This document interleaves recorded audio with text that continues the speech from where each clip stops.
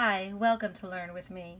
Today we're going to talk about what an open number line is and why we use open number lines. An open number line is a way to help students develop a mental math strategy for adding and subtracting. It is a visual bridge to that strategy. So, for example, this is if I wanted to add.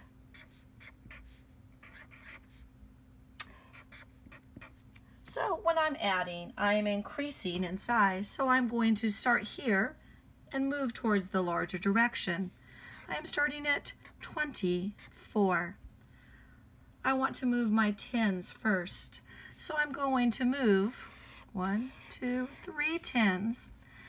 I know that 3 tens is going to take me to the number 54. Then, when I get more sophisticated, I'm going to take my 7 and I'm going to break it apart into a 5 and a 2. So I'm going to see if I can jump 5 and 2, but if I can't, I could simply add 7 more. 1, 2, 3, 4, 5, 6, 7. To help me to get to my end point.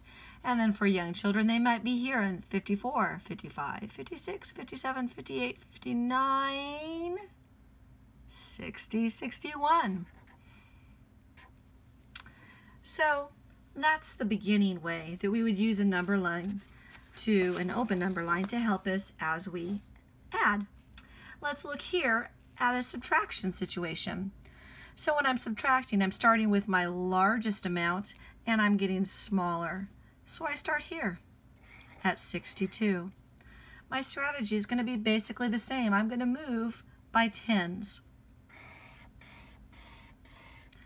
I move back 4 tens, and I know this takes me to 22 because doing the tens in my head is something that I've been practicing for a while, if I am in 2nd grade. So then I'm going to jump back again, and I could jump back a 5 and a 2, or I could jump back the 7 step by step, and I simply count backwards to achieve my goal.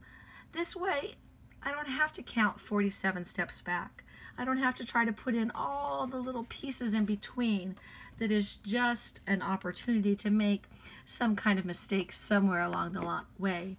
So that's how we use an open number line and why it is really just a visual bridge to that mental math strategy of moving, especially starting with the tens. I hope this helps you understand about how and why we use an open number line. Thank you for watching Learn with Me.